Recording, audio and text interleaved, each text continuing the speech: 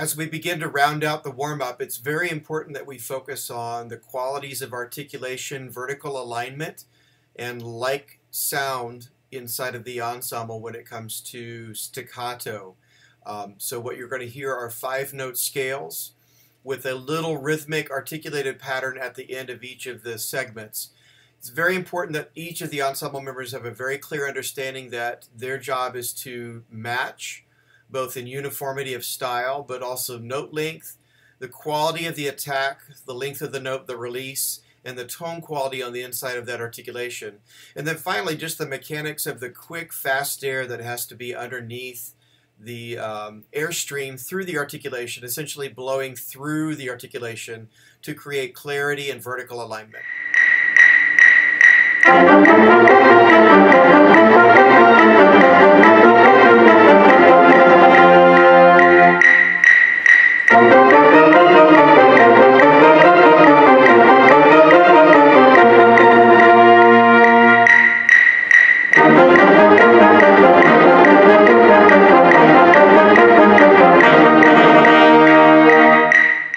So as you heard, the ensemble did a great job of making sure that their embouchures stayed very, very still.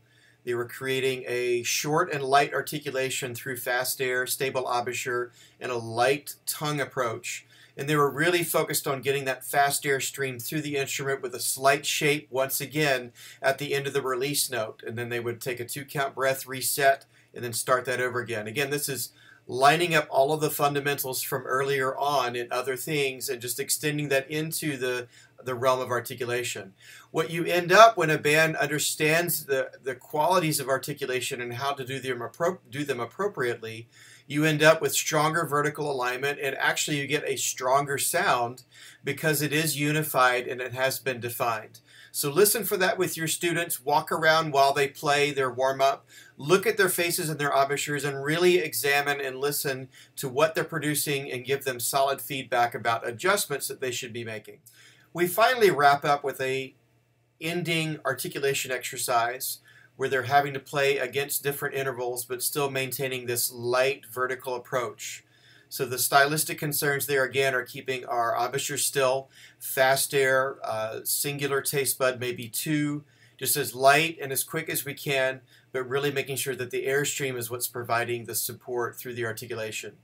And then there's a slight release at the end going on to the next thing. So, and you'll also notice that this particular exercise is faster. I would challenge you to push all of your ensembles to speed up their articulation exercises as you go across the semester. So that way there's no stagnation, but also you want growth.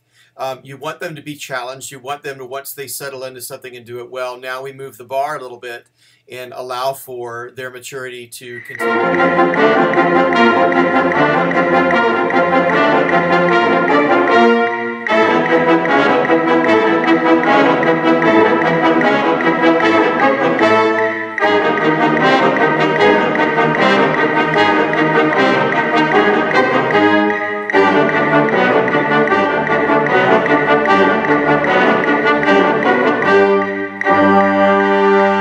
And once again, the key components of that exercise being successful is a stable embouchure, fast air, keeping your jaw still no matter what you play, and making sure there's a very light approach with an extreme sense of support through that airstream.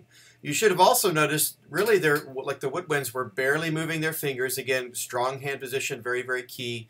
Trombones were very quick to get out into the slide positions that they needed to hit with a good sense of wrist action, so they were getting out there. And then finally, brass valves were right on top of the valves and really making sure that they were changing quickly from note to note. So it's a great exercise for reinforcing those fundamentals, but really trying to get after the qualities of articulation and clarity.